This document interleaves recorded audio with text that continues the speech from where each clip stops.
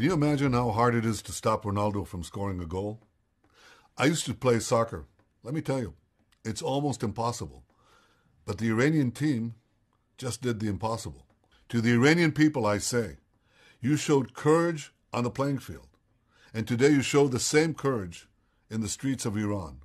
Iran has many problems: air pollution, water scarcity, billions wasted on terror. Can you imagine what would happen if the Iranian government, instead of wasting your money on Syria and Yemen and unnecessary wars in the Middle East, would start investing it in solving these problems in Iran? The solution to all these problems is the Iranian people. That's why I offered medical aid to save Iranian lives after a devastating earthquake. That's why I opened a Farsi Telegram group to teach water conservation to Iranian farmers. And that's why I'll never stop advocating for peace with the Iranian people.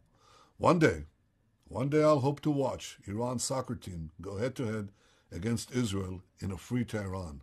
On that day, we'll all be winners.